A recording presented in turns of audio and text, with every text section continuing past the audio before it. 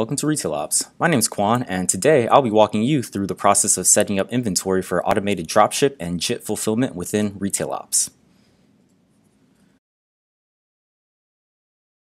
Alright, now let's hop into RetailOps to see how all this works. First, we need to configure the vendor settings to enable fulfillment of external inventory. In your left-hand navigation menu, go to Administration, and then click on Vendors.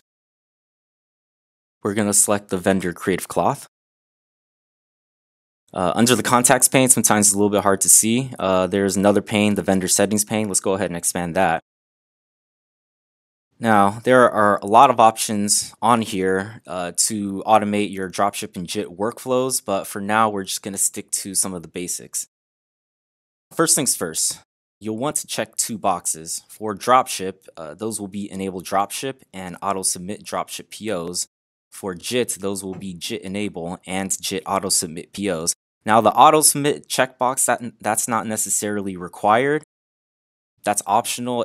If you'd like RetailOps to automatically submit the POs to the vendor, you'll want to check that. But if you prefer a more manual workflow process, if you prefer to review all POs before submitting them, then you can uncheck this box, and then the POs that get generated, those will just stay in your queue until you manually submit them.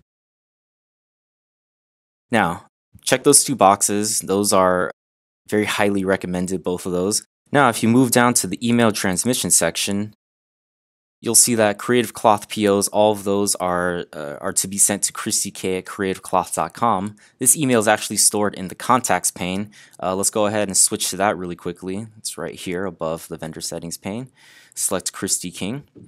Now you can see the email stored for her is christyk@creativecloth.com, and this box is checked to email purchase orders. So basically, any contact that you store for Creative Cloth that has an email address and this box is checked for that contact, they will receive the POs that are submitted. And you can add additional recipients if you'd like. It's completely up to you. You can change the from address, delivered from address if you'd like. That's also an option. Now let's go ahead and move on down to the next section, vendor compliance enforcement. This affects all POs. If you check the enforce cancel date box, when the PO reaches the cancel date, RetailOps will automatically cancel the PO and detach any associated order items. RetailOps will also send an email to your vendor using the same emails as the email transmission section, of course, coming from the contacts pane. It'll send a notification to the vendor of that this PO will be canceled. You can also have a warning sent to the vendor if you look at the setting here, warn within days. It's currently set to 7. That means 7 days before the cancel date for the PO, and a warning email will be sent to christyk@creativecloth.com, notifying her that there are just 7 days left to fulfill the PO. This is just a little helpful reminder for your vendor. And then, just like the email transmission, you can add additional recipients and modify the delivered from address. And now let's move on to the last section, the automatic PO transmission schedule. By default, if this schedule is blank, an API call sends any POs in ready status out to respective vendors every 10 minutes or so. However, you can modify this schedule to each vendor's preference. So say if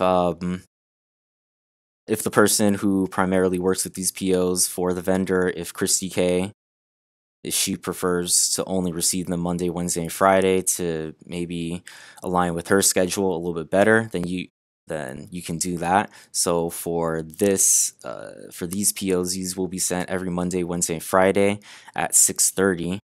Note that this is in military time, so if you wanted to say 1:30 in the afternoon, you would not put 1:30, but you'd actually go up to 13. So 13:30 is 1:30 p.m.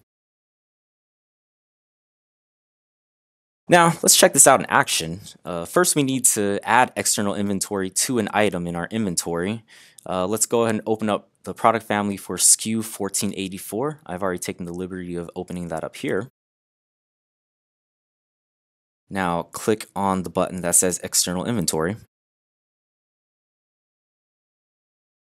Now I've already added units for this item, but just know that you'll need to update what we call the inventory advice in this window. This lets RetailOps know how many units you have reserved by your vendor for these items. So you'll see that this item has Creative Cloth has reserved 24 units for us, and they will cost $24 per unit. Now let's open up an order, or let's open up order 15.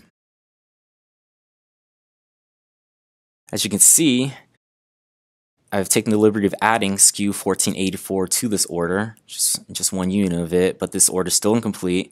Now let's push this order. This is pushing it through our order screener. So you see the event log there. And then you see that it just passed our order screen.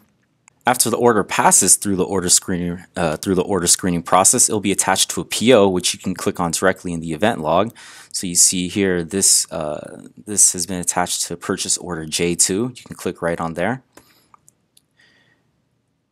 And here's the PO J2 generated just for this order.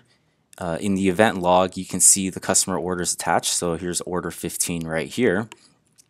This is all automatically generated, and it will be submitted once the PO reaches its submit date, which is determined by the PO transmission schedule that we mentioned in the vendor settings. So here, this is going out on 6/22 at 1:30. If you 6/22, that's this coming Monday. If you go back to the vendor screen here, you'll see that yes, Monday at 1:30, Wednesday at 1:30, Friday 1:30. Yep.